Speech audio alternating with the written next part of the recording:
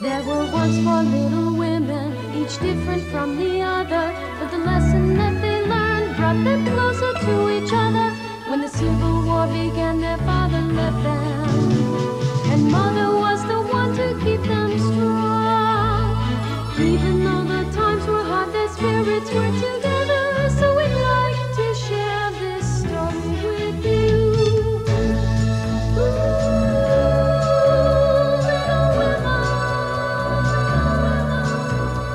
There's Meg and Joe and Beth and Amy too.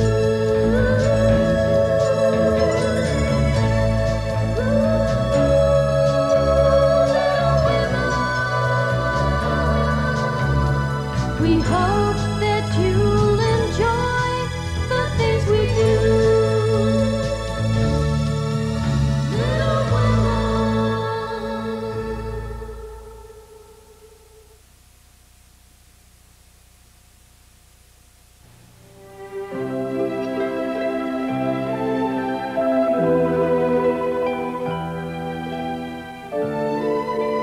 The year 1865. The place, Concord, Massachusetts, one of the first colonial settlements in the United States. And our story is about 4 beautiful sisters who lived in this charming town. From Louisa May Alcott's Little Women, Christmas Eve.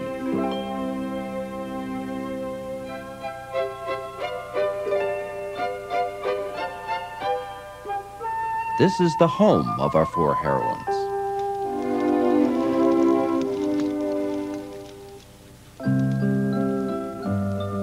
Margaret is the oldest, and she is lovingly called Meg for short. Amy, the youngest, is the sophisticated one in the family. The 3rd sister, Elizabeth, is very bashful and shy. They call her Beth. And this is Josephine, the 2nd oldest. She's a tomboy who dreams of becoming a great novelist. People call her Joe, like a boy, but she doesn't mind it at all. Hey, hiya, Joe. Come on, let's race. Okay, let's go. Oh, crash landing.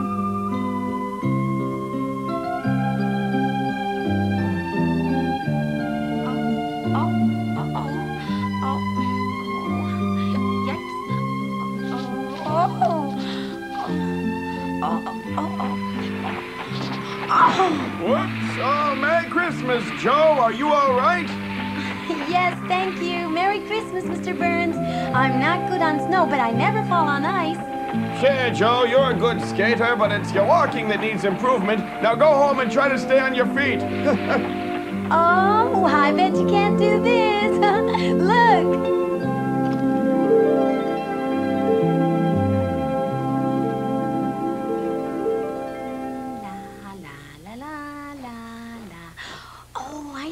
I'll take a shortcut. Live.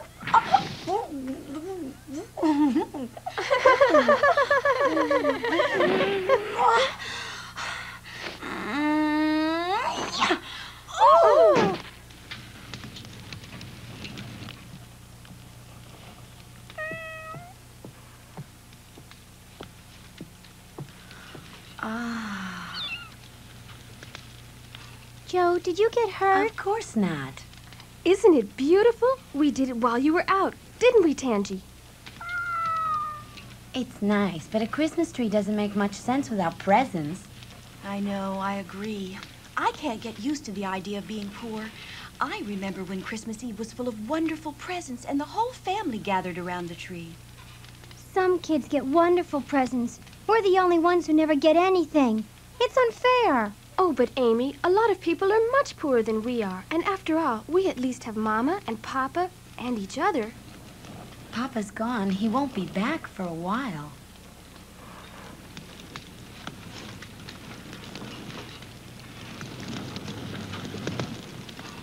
Oh! Oh! Oh, no, look! Oh, no!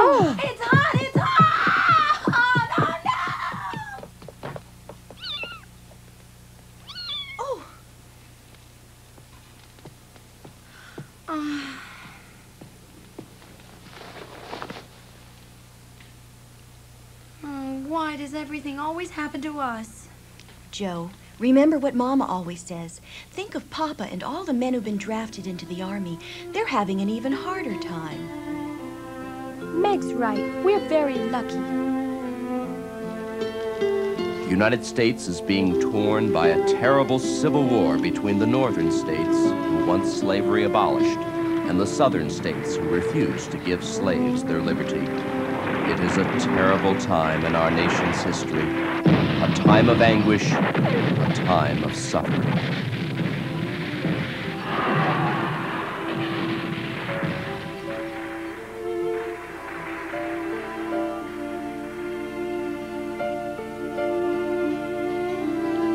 Someday I'm going to become a very famous novelist, and I'll be rich so I can have all I desire, and I can buy all of you presents.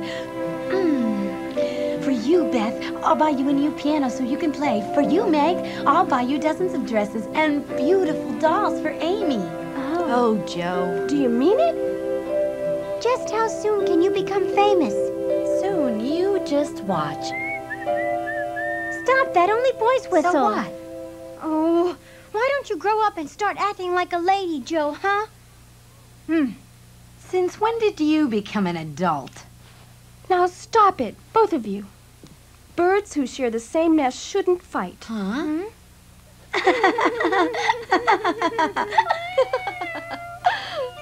Amy, why must you always be telling everyone what to do and how to act? You sound like an old lady. And you, Joe, stop arguing with Amy. You're both behaving like babies, you understand?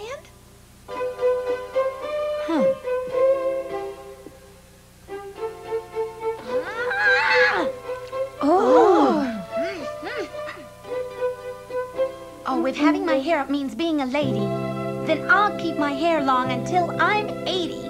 Oh, I'm so tired of having to act like everyone expects me to. I hate ribbons in my hair, and I hate long dresses. Oh, how I wish I had been born a boy so I could have gone to war with my papa. Don't feel bad, Joe. You're always so sweet, Beth, but you mustn't worry about me. Because someday my dreams will come true. I'll become a famous novelist. I'm sure. Oh. So let's get started. Let's rehearse the Christmas play. Beth, play some music to get us into the mood. Amy, I've just written a wonderful new scene for you. Oh, it's so melodramatic. I don't like scary plays. Oh, it's not scary. Wait, you'll see. You're a beautiful princess, and then you cry out, Rodrigo, Rodrigo, please save me, and then you faint. Isn't that simple, Amy? Rodrigo, Rodrigo, please save me, and then I faint. It sounds easy. Is she a real princess, Joe? Yes, she is, Amy, but she doesn't know her true identity, so she serves the evil witch Hagar. Beth will play Hagar. We'll start just after Beth has left, holding a pan full of boiling toads. Now the princess is locked in a very high tower. Just then, Hugo the villain appears. Amy will start shouting, Rodrigo, Rodrigo, please save me. Then Rodrigo, played by Meg, enters. I play a man? Who are you going to play? Who, me? I'm Hugo the villain. I'm the most evil of all men, and I'm here to take the princess away. It's not so hard, so let's do it.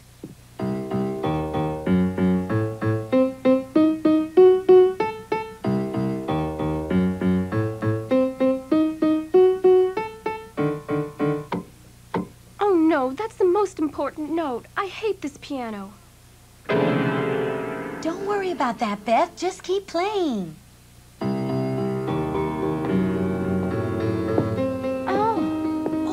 I am Hugo the Notorious, and I have come to take the princess away, and I pity the man who tries to stop me. Oh, Rodrigo, Rodrigo, please save me. Good.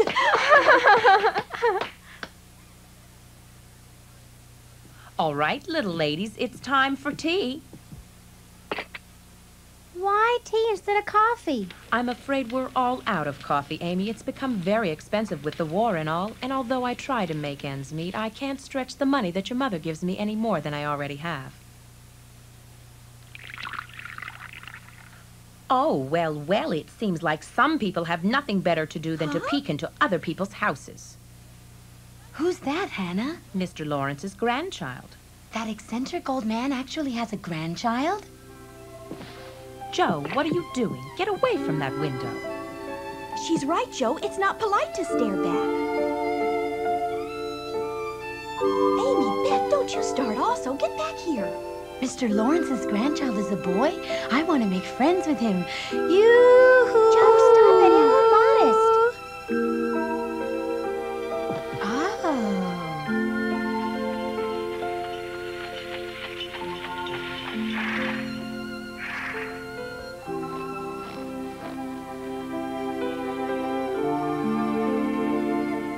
My goodness, here it is, Christmas Eve, and the walk hasn't been shoveled. These children have a lot to learn. You tell him, Granny, you tell him. Rock. And what's wrong with boys? I'm not immodest. You're just old-fashioned. Now, the only problem is, how am I going to become friends with him? He's that scary old man's grandson. So what? He may be very nice. Oh, I know how to meet him. Oh.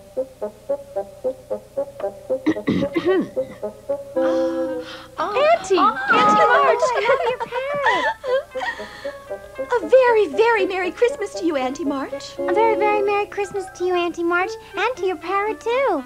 A very Merry Christmas to you, Auntie March. Merry Christmas, Meg, Amy, Beth. Merry Christmas, Aunt March. I'm glad you're well. I am not well. Now come here. Rock, come here. Yes.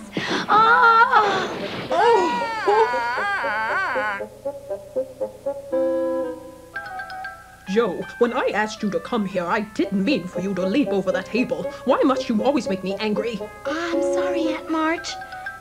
Amy, you're looking lovely. Are you still pinching your nose with a clothespin to look aristocratic? Oh, yes, Auntie March.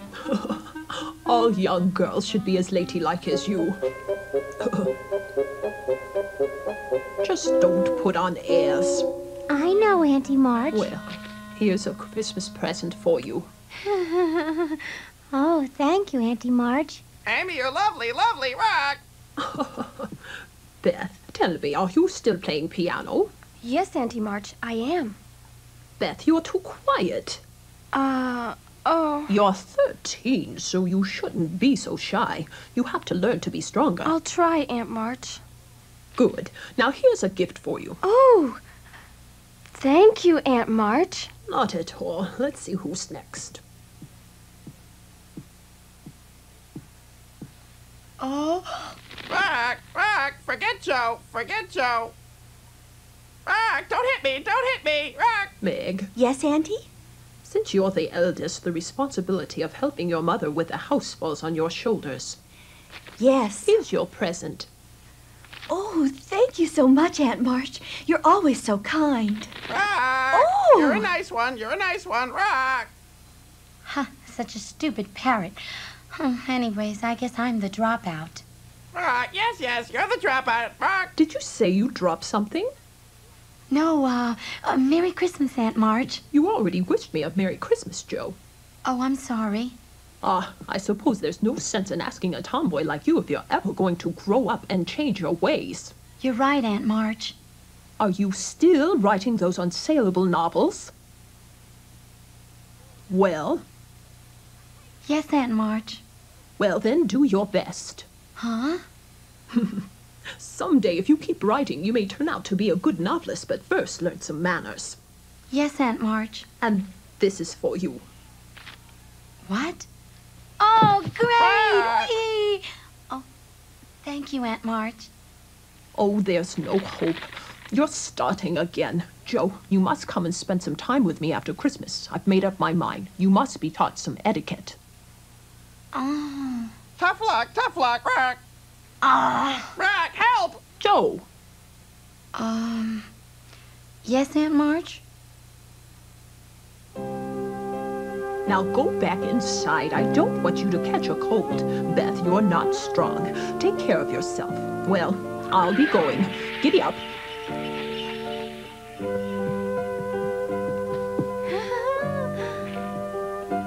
Look, she gave me $1. Oh, I got $1 too. A whole dollar. She gave $1 to money, each of us. I'm going shopping right now. We should all go to Mr. Grace's store. Let's all go before Mama gets home.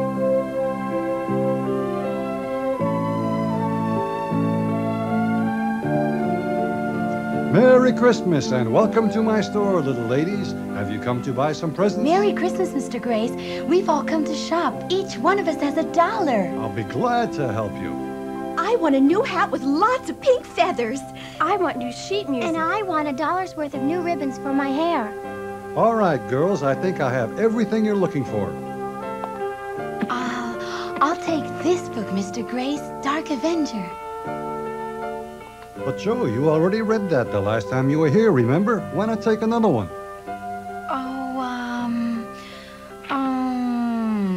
I'll take this one. I don't think I've read this one. You really like those novels, don't you, Joe? Yes. If you find that you've already read it, you can return it. Oh, thank you, Mr. Grace. By the way, Joe, I just noticed you still have all that beautiful long blonde hair. Oh, thank you, Mr. Grace. If you ever decide to cut it, old Mulligan the barber would want it. What for? He could make a fine wig with it, sell it, and you could make from $25 to $50. No, I wouldn't dream of selling my hair. Oh, Mr. Grace, you shouldn't put crazy ideas like that into her head. Okay, I'm sorry, forget it. I said an awful thing. Do you think you can ever forgive me, Joe? Oh, that's perfectly all right, Mr. Grace. Really.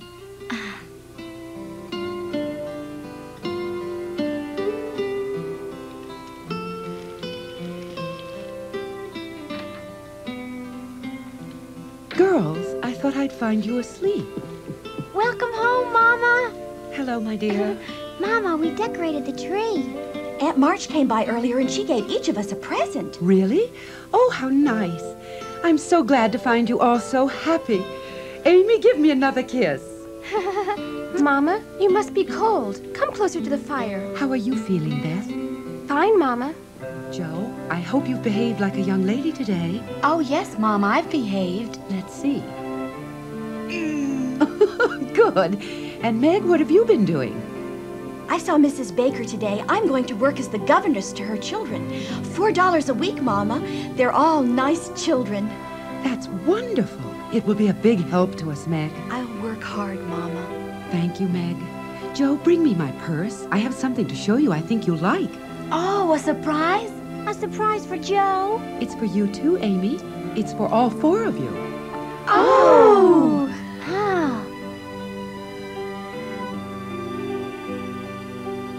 Please, Mama, read it to us. Hurry. Your father wrote this from a faraway battlefield. My dear wife and children, first of all, let me wish you a very Merry Christmas. During the day, I think of all of you so much, even while desperately fighting to save our republic. And at night, I pray for you all. I pray that God keeps you well. The war I am fighting is for the sake of freedom, and many men are dying and being wounded. I know it is difficult for you to live without your father, but I hope you will remember what I've said. Be good children and help your mother. Remember this is twice as hard on her. Work together to maintain an honorable and proud household. Girls, take care of your mother. When I return from the war, I will be that much prouder of my little ladies, and I shall love you all the more. Of that, I am very certain. From your father who loves the 5 of you more than anyone else in this whole world. All my blessings and love to my dear ones so very far away. Papa.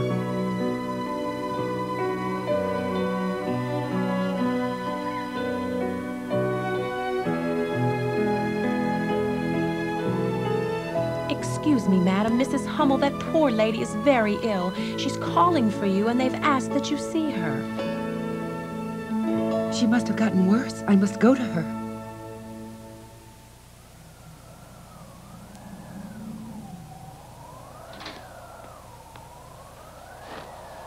Good night. I won't be long. Now go to bed. Good night, Mama.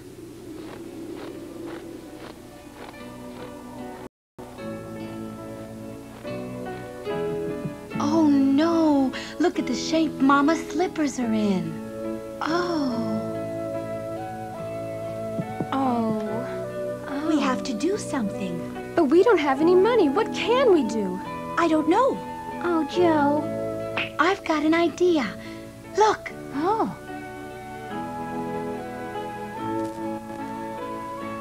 I know what Joe's thinking. Let's go to Mr. Grace's store one more time, girls. Yeah. Good idea, Meg.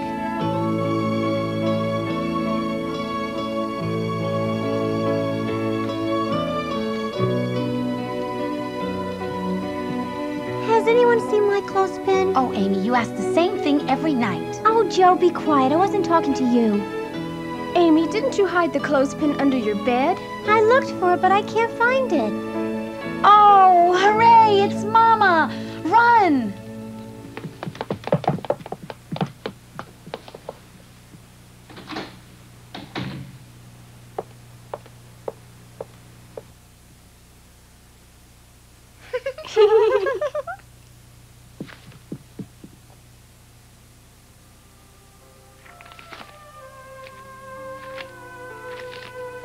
Merry Christmas, Mother. This small present is for you, the best mother a person could want.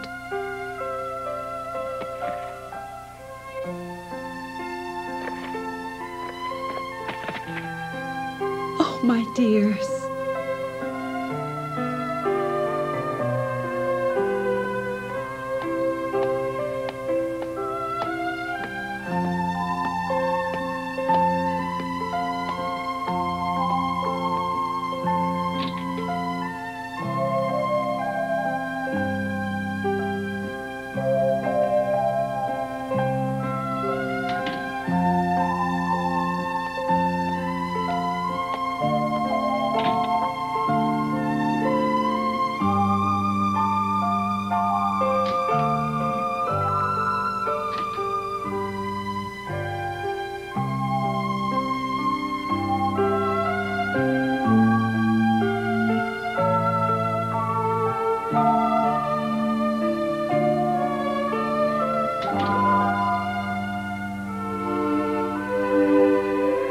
Thank you, Lord. I'm so lucky that you've given me such wonderful daughters. Thank you so very much.